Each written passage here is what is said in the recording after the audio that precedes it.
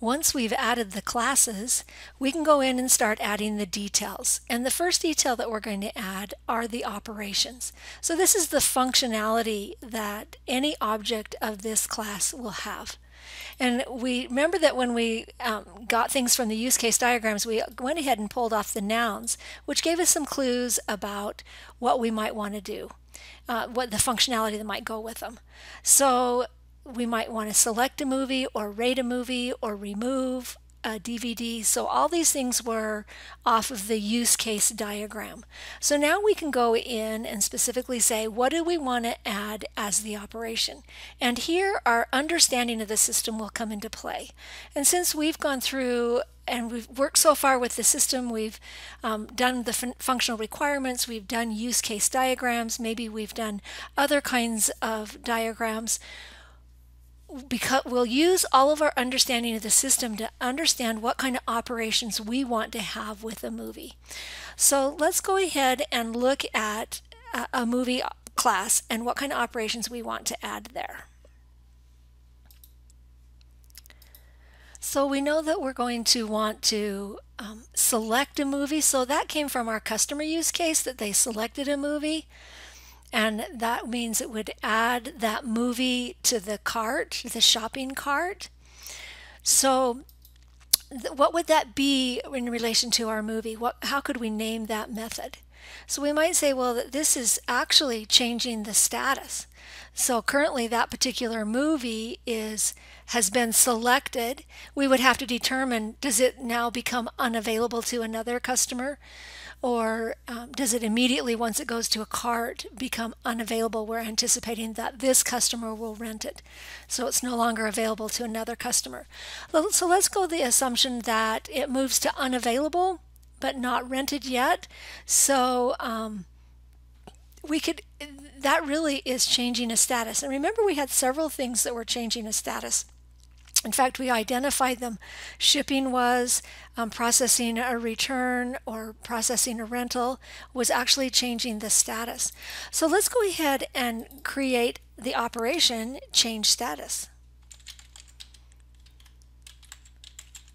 Now when you're adding an operation to a class, it goes in the third section. The next one I want to add is rate. So I want to be able to rate a movie.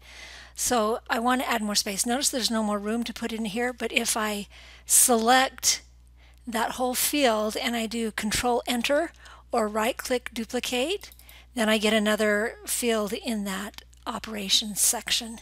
And so I want to be able to rate the movie. And notice with operations, we always put the opening and closing parens. Now there are more details, and you see these in the prototype, like the visibility and the type parameter and the type return. We won't be adding those in the analysis class diagram. We'll add those in a later diagram. Now notice that we have some DVD things and some movie file things, and that there are some really common things, So rent, add and remove, those are all common between the two of them. So something you know about generalization and inheritance is that if you have something that's common, it goes in the general class, and then both of the ones that inherit will be able to have access to that. So these ones we for sure rent and add and remove. So change status is what rent is, right? We're changing it from in process to rented, that they finalized that rental option and now it's no longer available because it's been rented. So we already have that one. Let's go ahead and add and remove a movie. So Control Enter, add movie. Now let's think about that. If I'm going to add a movie, do I do that in the movie class? Do I add a movie in the movie class? And that doesn't make sense, because I have to create a whole new object for it. So it won't be in that class. Adding a movie is something that's going to happen in the inventory class or the container class for the movie. So this is one of the really tricky things about doing a class diagram, but you have to decide where does it fit.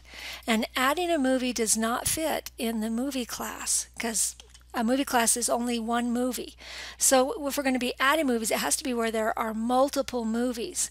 So in inventory is where we're going to have multiple movies. So I can do add movie and put that operation there. So notice how even though we wanted to be able to add a movie file or add a DVD, those did not fit. Those were operations, yes, but they belonged in another class. So here we have to think about what we're doing and be careful that we do it. Remove a DVD. Oh, we've got that on there twice. We don't need that twice.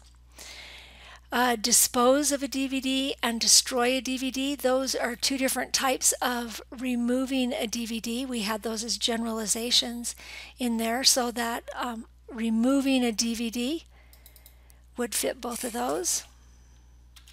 Okay, now notice when the text is highlighted, it doesn't work. I have to get off the text and on the object, and then it'll do it. So remove, and we have to see if we have this on both. Yep, so we have remove on both, so it will be remove movie instead of remove either a DVD or, well, right, so remove movie. Okay. And that is either destroy or sell it. So we can wait for those. Rent we've got. Return, so this is when you return a movie, and again that's a status, right? Changing the status, so we already have that. Receiving it is changing the status and recording the return. So it looks like right now we've got all of those. Movie files, we've got all of those. So location, it says we can release a location can be released. Looks like I missed that class. So here you get a double check what you've got going here. So here's we'll add the location class. And we want to be able to release that location. So again, notice that the location itself, if we're releasing one location out of many, we would want to identify that in whatever class contains all of those locations. So we would need a container class for this, because this is just one location, but we need to have lots of locations. So now we see a need for a container class. So here, let's call this, I'm going to call it physical storage. So it's something different than our computer storage. And our physical storage is going to have lots of locations. And so we want to be able to release a location, and that would happen when we destroyed a DVD, right? That, oh, that space no longer needs to be kept for that particular DVD. So we could release a location. So this is how you go through and identify the operations. One place to start is with the verbs that we found from the use case diagram. We can identify those verbs and add them. So we can release inventory. We need to update the inventory. And what does that mean to update the inventory? That might be add a movie, remove a movie. And so we've already got add a movie and remove a movie there. And that's really how we update the inventory. So there's a subtract a movie. That would be the remove a movie. So we already got that. Archive would be to, if we're done with that, we no longer have any more of those, so we might need to archive a record.